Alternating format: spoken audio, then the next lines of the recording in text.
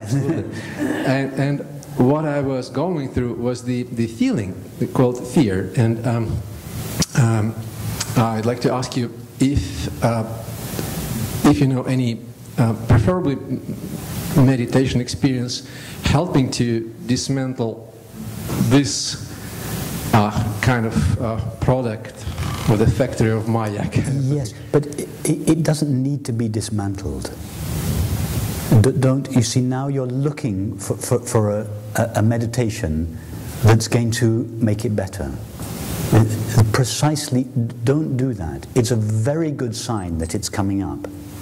You may, in fact, it's coming up precisely because your meditation is already perfect. If your meditation wasn't perfect, you would have found a way of suppressing this panic long before it reached the level that it did last night. You would have successfully avoided it.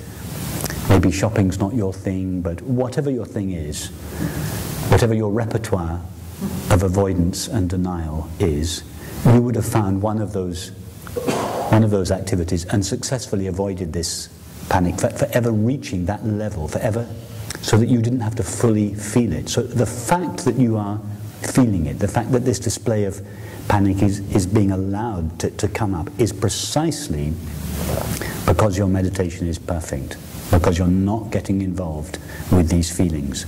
So now there's an old habit when the feeling gets intense. Okay, now I better manage this. Now it's time to do something about it. Okay, you know, for me it's no longer the fridge and the bottle. So let's do something a little bit more subtle, like find a new kind of meditation that can handle this. That's just more of the same. It's just a kind of spiritual avoidance. Don't go there. What you're doing already is perfect. Just be this open, empty, allowing space. Let the whole thing display itself, and then have courage, allow the fear to come up that it's going to overtake you, that it's going to kill you. It's not going to overtake you or kill you. Just stay put, let this wave, and maybe there'll be another wave underneath it, underneath the fear. There may be even more, something more elemental. That's promising. Or it may not, or it may just roll through you.